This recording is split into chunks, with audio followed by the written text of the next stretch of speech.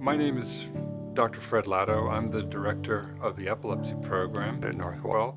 I work out of North Shore University Hospital, and we provide an advanced level of care for people with seizure disorders, and we particularly specialize in people with difficult to control seizures.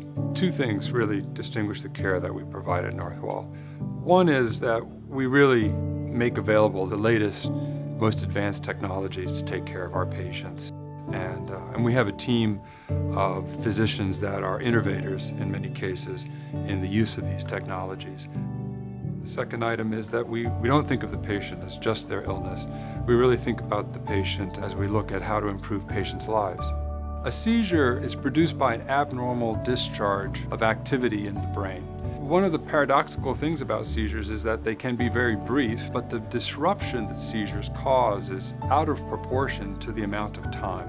If you have even a 2-minute seizure once a month, it becomes difficult to hold a job regularly. It becomes difficult to drive. I honed in on this specialty of treating seizure disorders really because it's a place where you can have a big impact on a patient's life. I think a positive outcome for my patients was really when they can go back and lead the lives they want, when they can make the decisions without the fear that they're going to be derailed by a seizure. They can start driving again. They can complete their education.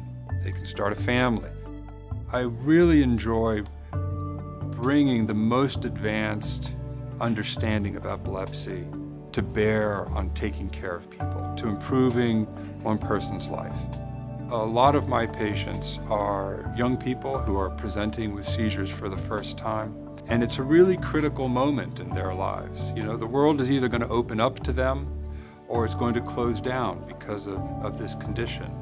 And I find that just tremendously compelling and tremendously urgent. To be able to help somebody at that moment, to be part of that, is a privilege.